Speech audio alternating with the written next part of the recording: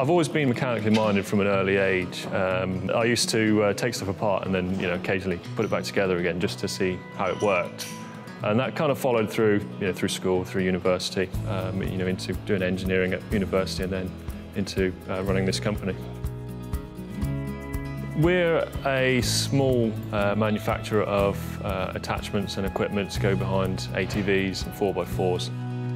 You can obviously go to university or you can go down the vocational route as well. But for me, you get a lot from university, both with the education, but it broadens your horizons in terms of meeting new people. You'll find that all the universities push you to make sure your CV is there and correct in terms of experience before you finish. And all being well, if you've got the right grades, you can get a good job at the end of it. As soon as I finished, I had a job lined up with Rolls-Royce in Bristol, working on aerospace engines. Rolls-Royce is an amazing company just purely because both the size of it, it's a huge organisation with thousands and thousands of employees, and the complexity of the products that they actually make. You don't realise when you jump on a plane just the sheer amount of engineering involved with making just the engine for it. So not even just the frame and the rest of the plane. Just the engine itself involves thousands and thousands of employees to actually make it work and make it reliable and safe. Fancy the challenge that running your own business brings, and also the freedom as well. So to be based down in Cornwall, which is a great place to live, and I knew that I could do that with my own business.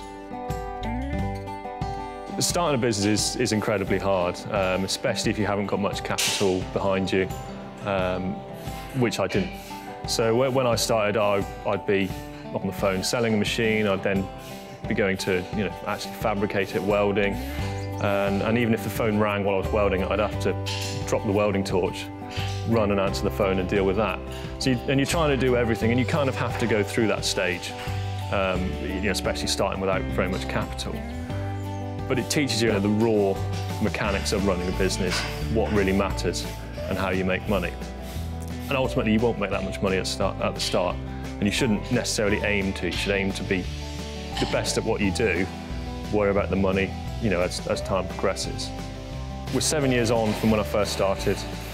We've got 6 employees and we're looking to expand again.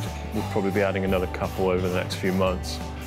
Turnover in excess of £1 million, and we're looking to expand as well with some new purchases of machinery and equipment coming in. And yeah, it's great. It's really starting to fly now. It's like the old saying, isn't it? If you find something you enjoy doing, you never work a day in your life, and that's certainly true with whatever job you go for. If you've got an interest in it, in a passion, it makes work a lot easier and it makes it a lot more enjoyable. So for me, it's a no-brainer.